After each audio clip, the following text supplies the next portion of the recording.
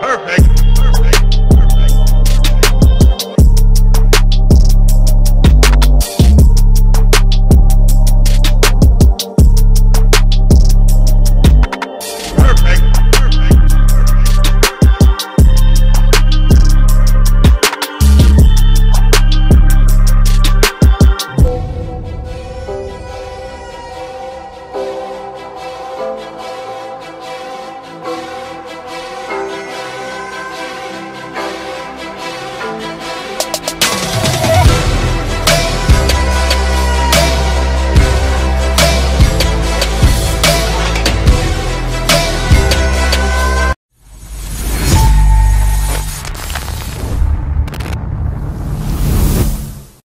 Skill level 3 pa lang at the moment, and dahil mapansin natin yung most of the members ng Omega, pinakababa is si Chakno with level 4. And Miko, oh! Wild charge yung dalawa! Pero kakayanin pa ng damage output, Baloy goes down! Kyrie!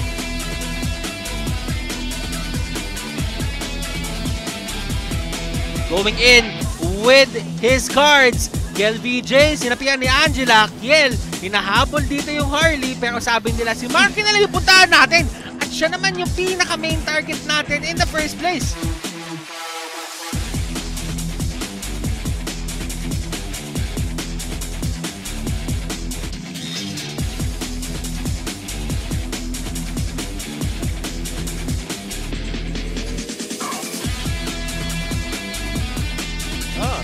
By the way, Gold Blade Phobios working wonders sa mga malalakas. Kung nasaan siya. Pero mukhang hindi si Raplesha ang magsisimula. Benny Cutie, nagkakaambahan this time. Raplesha, eto na yung flicker. Walang masisipa. Si Raplesha pa yung naiwan. Pero masyadong pasikip. Tinamaan ng mga bomba. Pinabomba. RK3 out of nowhere.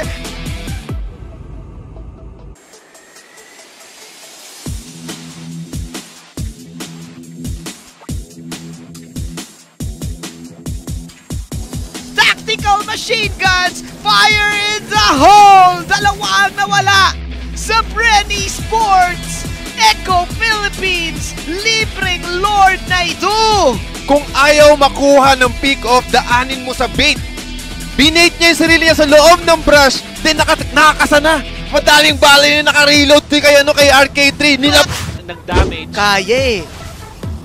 Pero tingnan natin, eto na, triple sweep si Aji ang unang target dito. Pero nakagad si OM. Oh my G! Hesa with the play. Nako, mukhang yata pa si Oh my Vino sa gitna. Nagkahiwa-hiwala yung side of Blacklist International sa may double kill pa nga.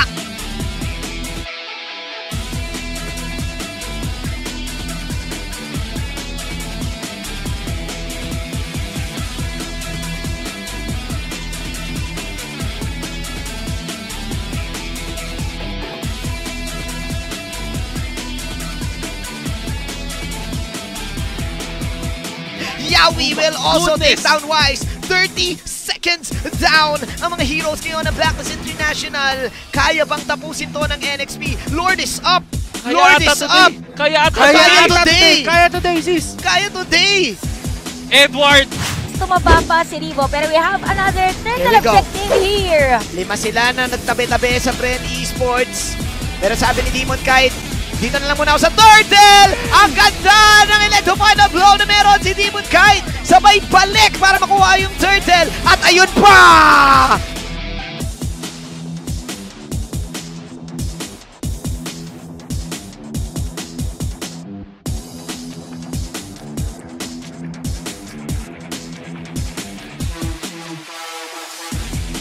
Three-man falling star moon! Iyak mo, ikumpas mo! Ikumpas mo ang mga patela ng Esmeralda! Iyak mo!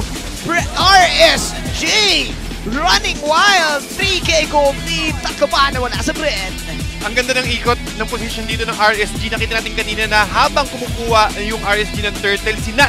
At minuto pa, palaki ng palaki ang lamang ng Mpl-Ph kahit pa hindi sila nakakapatay. Ayan nga magpapatayan na nga sila. Bibilit na ang side ng Echo dahil naging ang overturn ni RK3.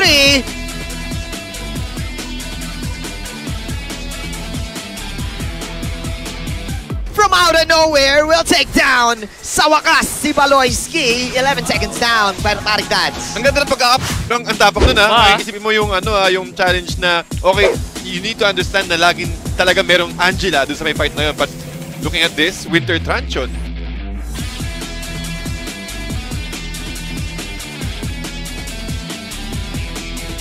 Oh! Guardian's Barrier. Well-placed Mycophobia, tapos ginamitan siya ng turbo. Grabe. Biglang showtime pares na play na team. Chakno na knockout na airborne dito ni Echo. Mukhang sinalubong na ng apoy. Courtesy. Sinalubong pa ng isa. Renjo sasaluba sa kanyang mismo pupunta ang damage dito. Omega, Echo. Naglalaban namin sa harap ng Turtle. Hindi pinakailaman. Hades nakatarget kay Renjo. Raflesia on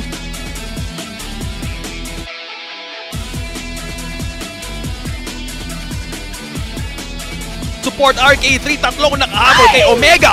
Pasok sa Thorn Rose. Another score, 9-0. Echo Philippines against Omega. Atlas International, for sure mauuna sa Lito Wanderer. Ang dami nilang vision control because of the popol. Plus Wise ay inaatake ni Hesa. So it's Hesa ang pinakauna niyang kill sa MPL ay First Blood. Wow. Parang parang yung talagang Benedetta halos lagi na ako ng First Blood. Remember that stat na laging kay Edward na pupunta yung First Blood, but this time, biglang showtime pares na play na teams. At si Kyrie, wala talaga siyang takas dyan. Kapag nakakabita talaga siya ni Hito, pipili lang siya kung babalik siya dun sa origin ng kanyang placement or itatakbo niya na ba. Pagka nakita ni Hito yun, automatic, ultimate ang sasakitin niya. Bigla natin nakakalimutan. Ito yung utilize nila yung pagiging magaling sa paghanap ng kill dito ni Haji. Pero Hesa! Anong code?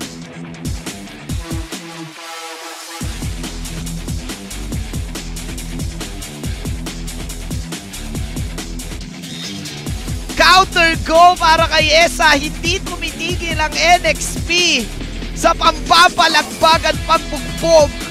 Dahil napipilitan ng blacklist sa mga clashes na to.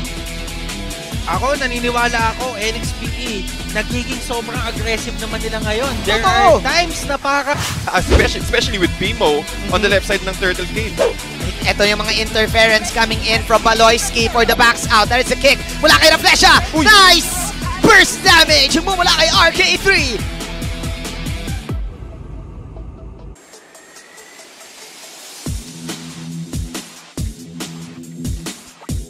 Now, Bimo running for his life. Bimo, papagamit ng kanyang...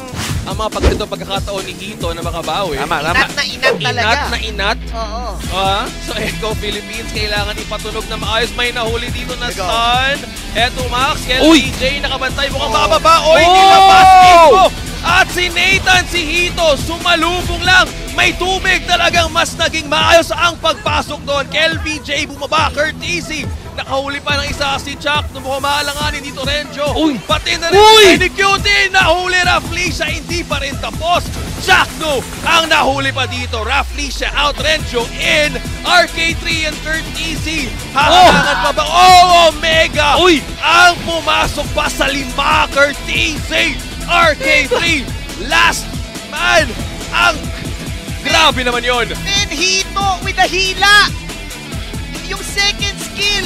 Ang daming naghihila dito eh. Si Renjo naghihila, yes. Pero yung second skill ni Hito, minsan nakakalito yung parang ginagawa kang super yoyo. Yun. Di ba nahihila? Tinutulak siya ni Hito tapos hinahatak ni Renjo o kaya the other way around. Ang tawag doon, push and pull. Push and pull! Tag of war. Pero, Hito na ba yun? Ito na yun. Ito na nga! Ito na, win rate. Ang ating laban. Wala pa rin ni Kyrie yung kanyang Lord. Nabiglang Echo pero RK3 from out of nowhere.